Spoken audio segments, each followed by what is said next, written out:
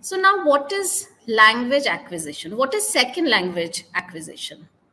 It is similar to first language acquisition, where an infant goes through different stages, say like, the pre-talking stage where the child is cooing, and then comes the babbling stage. Next comes the holophrastic stage, and much later comes the multi-word stage.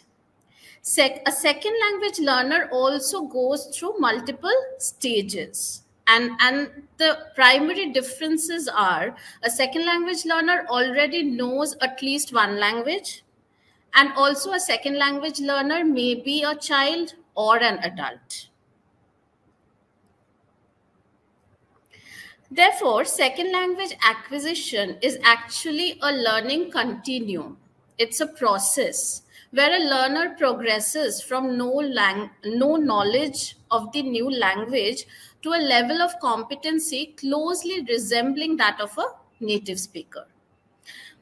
In the first stage, learners read and acquaint themselves with sounds of new words without having much understanding of the meaning. In the next stage, learners develop a receptive and active vocabulary of approximately 1,000 words. During this stage, the learners can usually speak in one or two phrases. They can use short language chunks that have been memorized. Although these language chunks may not be used correctly, may not be grammatically correct.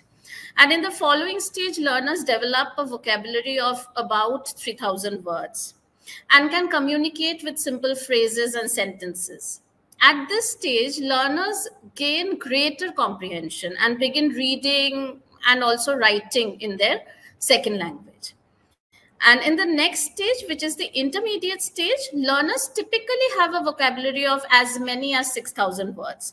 They usually acquire the ability to communicate in writing and speech using more complex sentences.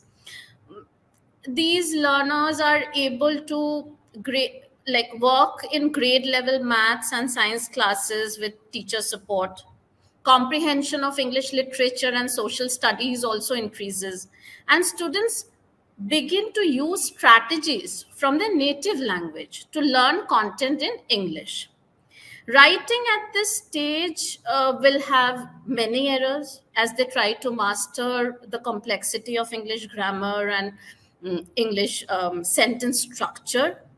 This crucial stage is also when learners actually begin thinking in their second language, which helps them gain more proficiency in speaking. And the final stage is acquiring near native proficiency in the second language with all its complexities and nuances. So now there is a poll question for you. Do you think dictionary usage in classroom is useful for language learning?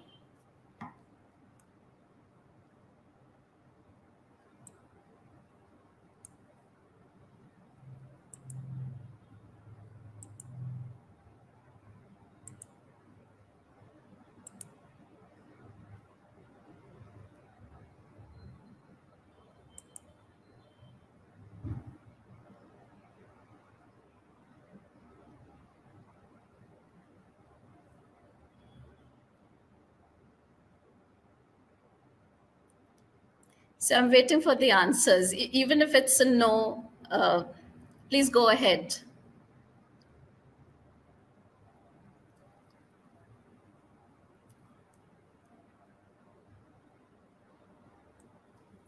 Okay. Yukti, you may close the poll. The answer is quite interesting, and it's in the affirmative. Next slide, please, Yukti.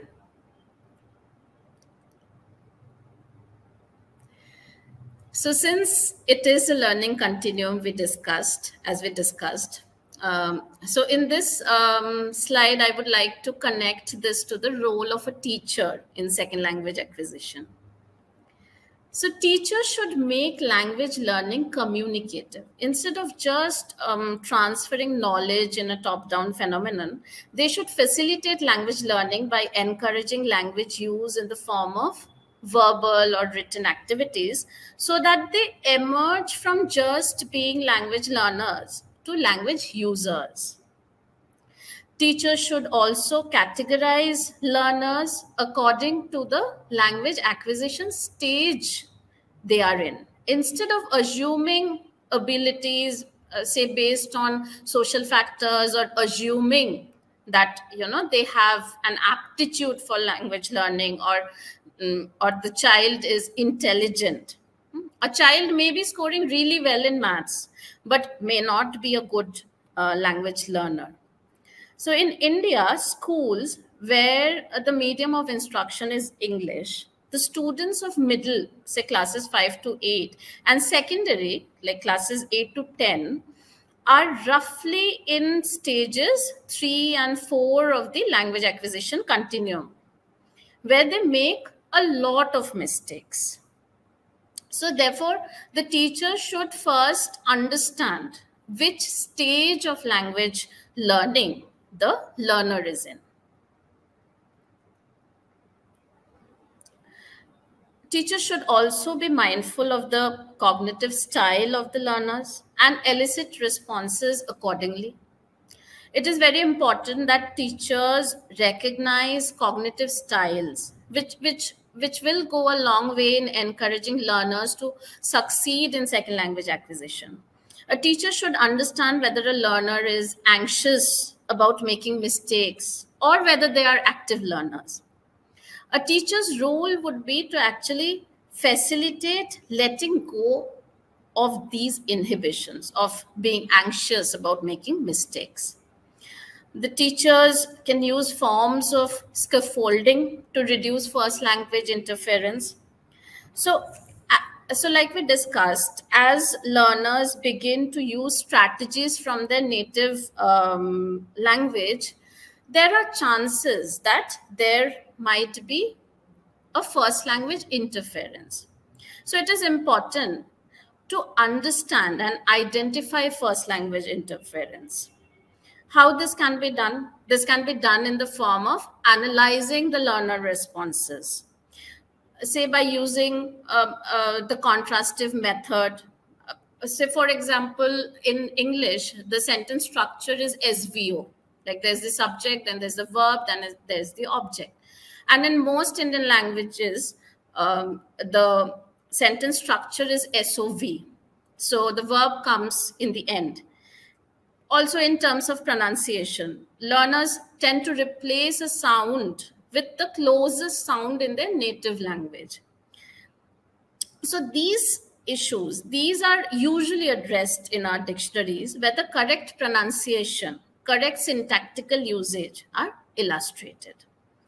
And also by using more than one language in the classroom, because with the National Education Policy 2020 in place, there is an encouragement for using more than one language in the classroom.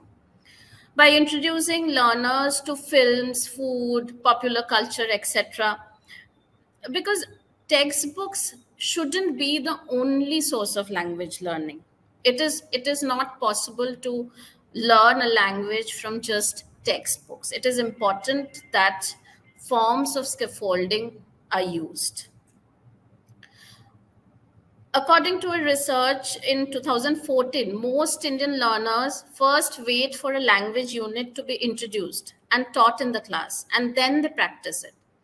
And only 12% of the students possess their own dictionary. And again, only less than 25% of them read the English dailies.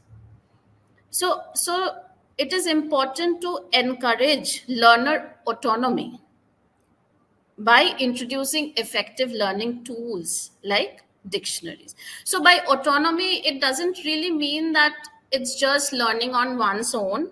But interaction, negotiation, collaboration are very, very important factors in promoting learner autonomy. And this is exactly where the role of a teacher becomes very, very important. Teachers should also encourage positive attitude towards language by breaking the silos between standard and non-standard pronunciation. So at a very young age, children tend to prefer their own language variety, but like most of them, like if not all, they gradually acquire the attitudes of the dominant group, showing a clear status preference for standard over non-standard.